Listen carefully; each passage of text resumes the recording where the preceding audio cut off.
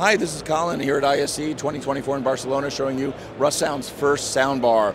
This is our Cinema Bar 3.0. This is a passive soundbar, 3 channels, left, center, and right. Looks gorgeous. It's easy to install with the custom adjustable slide bracket. Has threaded inserts in the back to mount to any TV mount, so you can easily put it on the wall. But what's great about this is what's really on the inside.